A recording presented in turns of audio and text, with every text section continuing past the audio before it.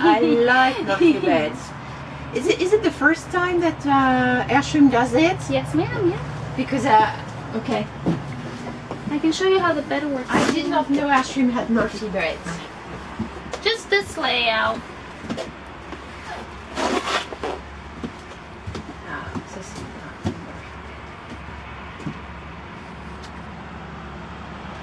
What we see is not the bed.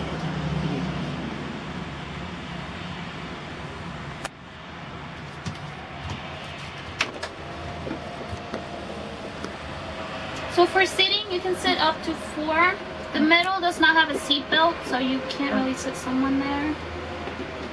And then there's a little latch here that you pull, and then you bring it down. Voila. That's more of a real bed. Now the bed can be out while the slide out is closed. Okay. You're just gonna lose this walk around space. Mm-hmm. And then there's a little froey system on the bottom, so you're not just sitting on the wood, you know? Yep. So it helps support your body weight. Some little springs.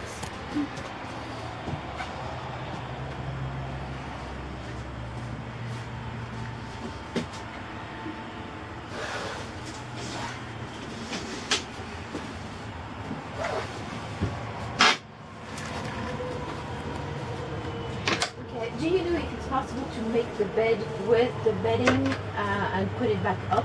Mm-hmm. It is, yeah. It depends And how much blanket you put. But they do give you the beddings because this bed without that top, but that part is 73 by 73. So you need special sheets from Airstream. So they give you those.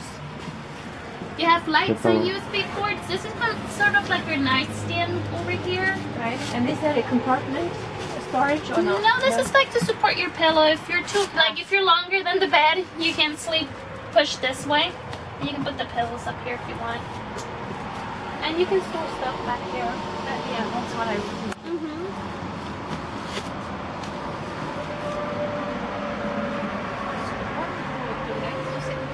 We're supposed to sleep which way? This way. This way. Mm-hmm. And what's the next? 73 by 73.